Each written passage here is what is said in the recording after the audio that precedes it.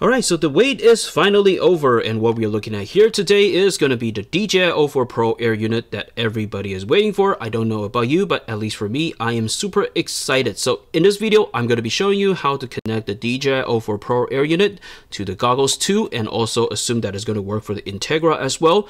As for the Goggles 3, I do not have one at the moment, and I assume that most of us are still going to be using the old equipment, so probably that's going to be another video.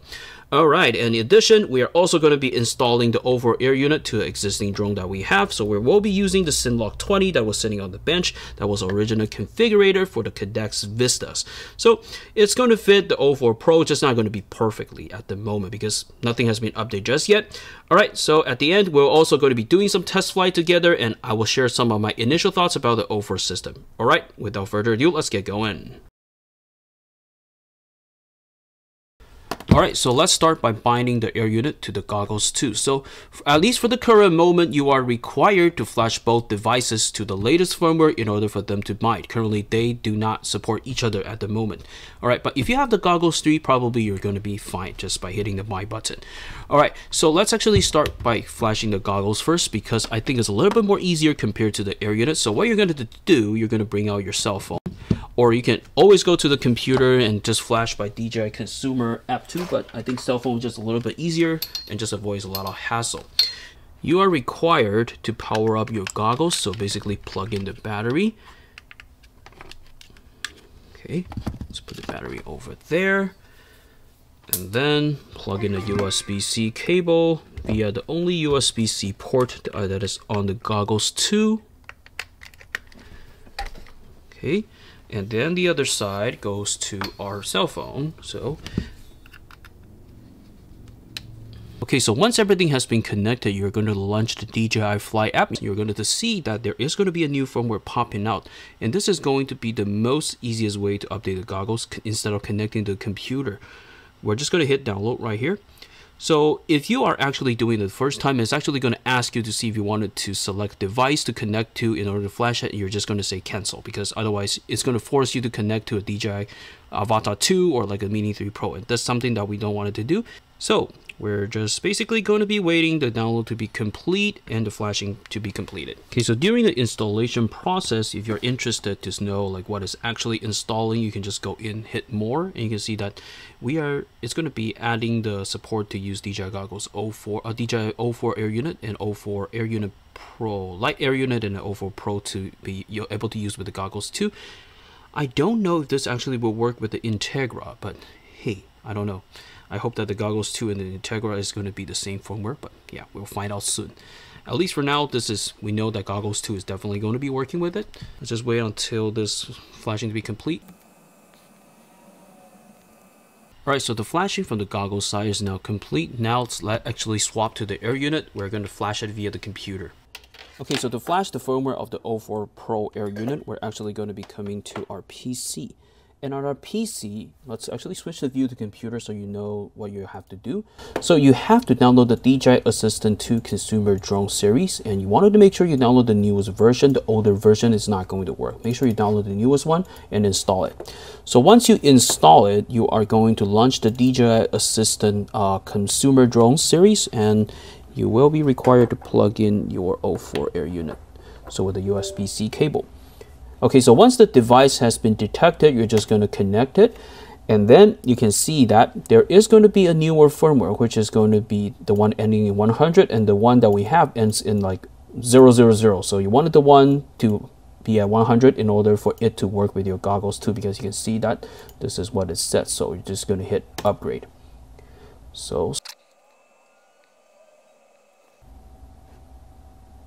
Okay, so once you see the update complete, we will be able to just close this. You can see that this is right now at 100.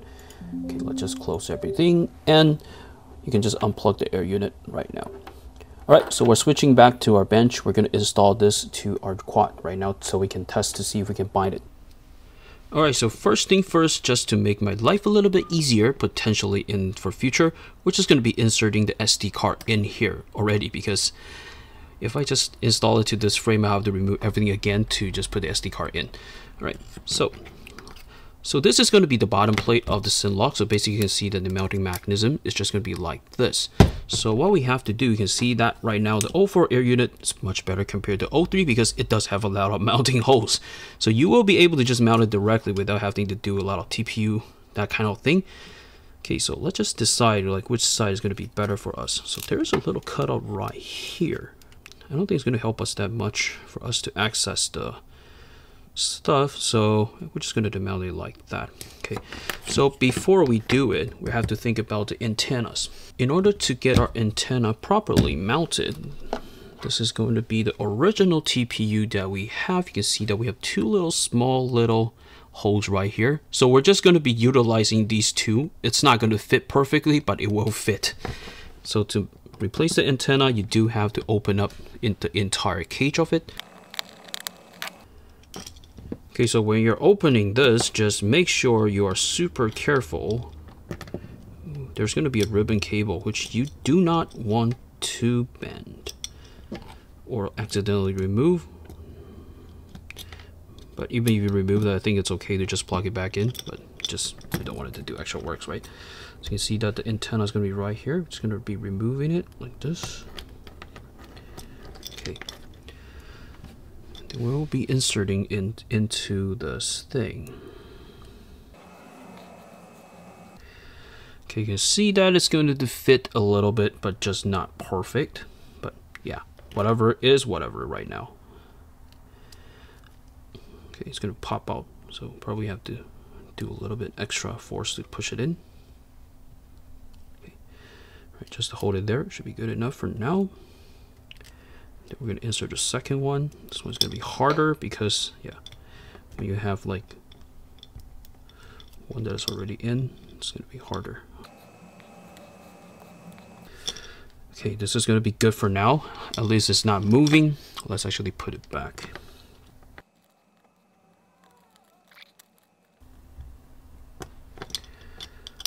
Okay, then we can close it, make sure that everything is still connected. Let's actually put it back.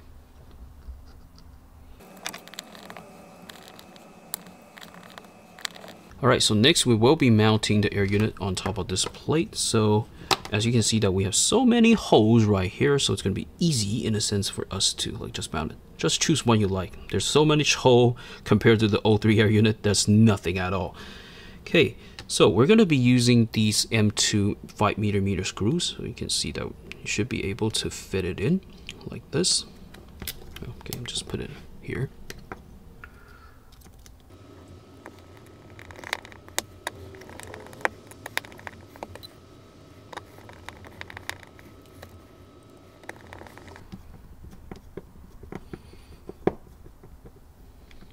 Okay, very good. Next, we're going to bring out this little cable that is coming with the package. So this is going to be a package that should be working with most of the quads right now. In particular, this Taker FC is going to be working.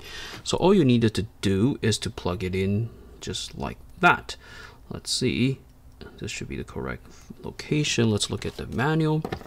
So currently, at least for the O4, I don't see that they're marking the little like what is what on the little pads. So we're going to have to look at this.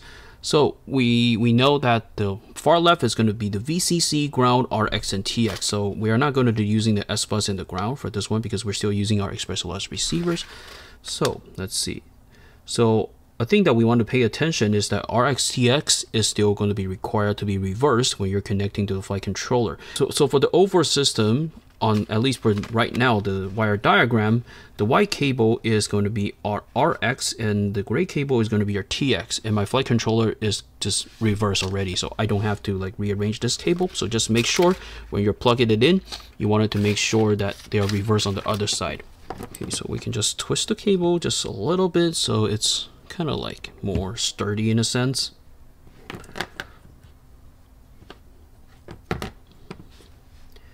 Okay, and then you can see that there is going to be our little plug right there. I don't know if you can see it. The plug is right here. Okay, and we're just going to plug it in directly. Okay, it's going to be a little bit harder to access this, but yeah. Once you get it, you get it. Or the worst scenario, just remove everything and plug it in. Alright, so we're basically going to be mounting the camera like that. You can see that it is not going to be perfect looking because, yeah.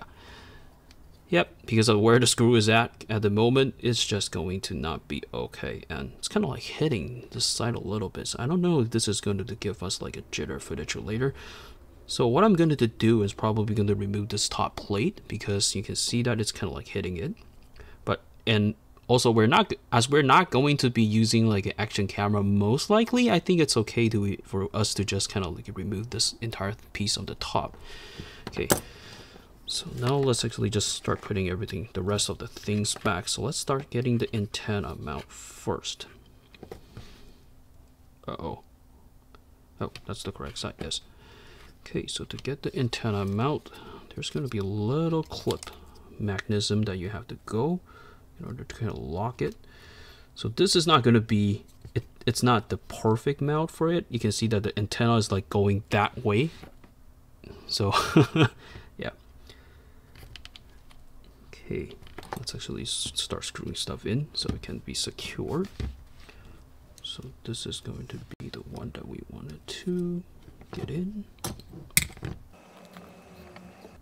I don't know, this is going to generate some kind of interference, but since like 5.7 and 2.4, maybe it's okay?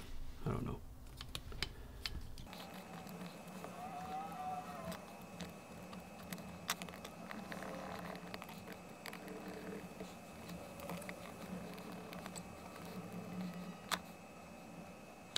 Okay, we're going to be removing this top plate, so squeeze it.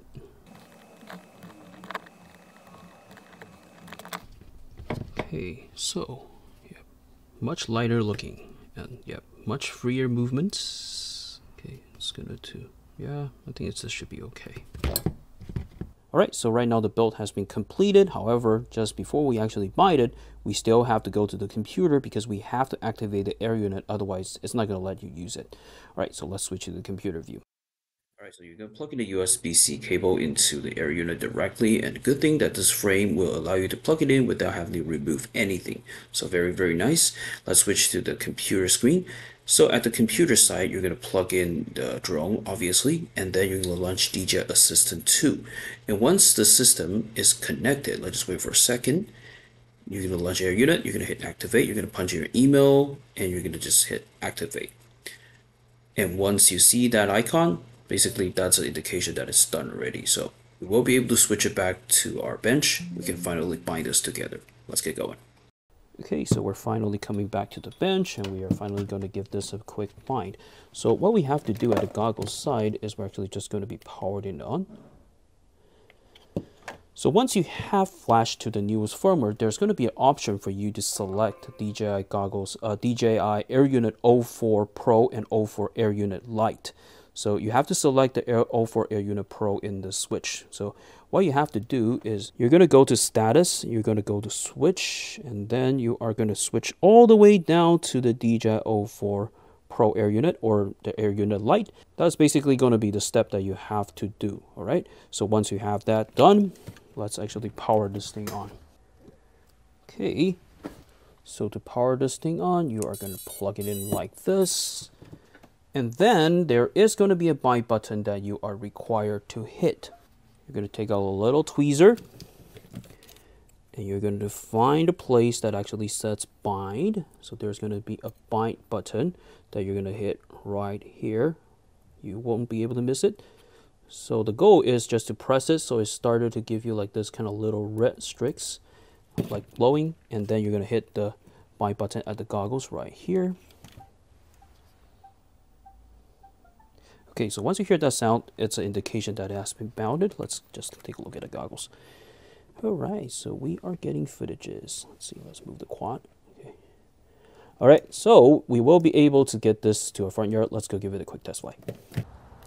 Alright, so we're switching the scene to my front yard, and we will be test flying this DJI O4 Air unit. For the first time, you can see that this is not a perfect mount just yet. This is kind of like using whatever I had, and this is the only frame that probably will fit and is small enough. All right, I'm just going to plug this in with the battery and let's give it a go. So the footage you're seeing right now is recorded in the SD card and at 4K 60 frames per second, and it is in D-Log M, and I also done some color grading, so otherwise it's going to be very washed out. So, and I also stabilized it in gyro flow. Since I only have the O4 Pro at the moment, my thoughts in this video are just going to be based on the O4 Pro, and we will not be discussing the O4 Lite just yet. So what we can see that the footage quality, I would say, is a significant improvement compared to the O3 system. It has a lot more dynamic range and is definitely something you can use as a main camera to replace an action camera. While the action camera might still have a slightly better quality, you're now saving tons of weight, which is a big plus for FPV drone. Your performance will increase, you'll get more flight time, and you'll be able to set up smaller, like basically the form factor, easier to travel. Given this, I think that we're going to see a lot more smaller and lighter quads being developed in 2025 by manufacturers. If this happens, it will be very beneficial for the FPV hobby, as smaller quads are generally easier to carry around, attracts less attention, and most importantly, eliminates the time-consuming GoPro setup. You just don't need to mount and set up the GoPro, adjust the camera angle, adjust your GoPro separately, and make sure that you press record when you take off. So, which can just add a lot of stress to you when you're just on a job or you just wanted to film something. So another question is, since I'm still mainly flying Vistas, and since the O4 Pro is just so good, would I be replacing all my existing quads to O4 Pro? The answer is no, mainly because I don't have the money to do a big swap. However, I will set up the O4 Pro system very strategically for quads that is mainly for filming purpose only. So small, lightweight, high performance, and high image quality will be my main goal. I will most likely be setting up a 2-inch CineLog and a 3-inch freestyle quad as a main filming gear. So basically something that you can just travel, take it with you without having to bring a lot of bulky big backpack, you know, so something that you can probably put in your pocket. And I would say this should be enough for me, at least for my current setup. For the rest of the quads that I'm flying for fun, or if the project allows me to use a larger quad that can still carry a GoPro, and I'm not going to use the FPV camera as my main camera, as long as I can see when I'm flying, I really just don't care the image quality in my goggles. Yeah, since like the main course is going to be the action camera. However, I will probably upgrade to O3 system completely because for the existing O3 system, the prediction is that the price will be lower, at least in the used market. I will just probably slowly phase out the Vista Air units and then start picking O3 as my main system.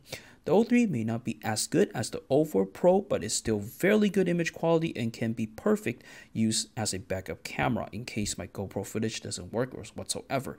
Okay, so that's for Vista flyers, but if you are mainly flying O3 already, like your system is completely O3, you don't have any Vistas, I just don't see a significant reason to upgrade completely to O4 Pro.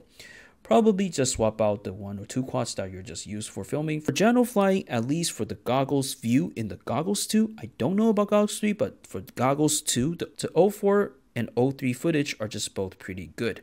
And you probably will not notice a significant difference under regular daylight flight, so consider the similar experience during flight. I just don't think it is worth it to spend an extra $50 to the qualities that you probably don't need. So alright, so that's about my take for the O4 Pro system. This is super biased based on my personal use case. So if you have a different thought, just feel free, like tell me like in the comments like what you're going to use the O4 system for. Anyway, if you like what I'm doing, please ensure to like and subscribe. Alright, bye for now.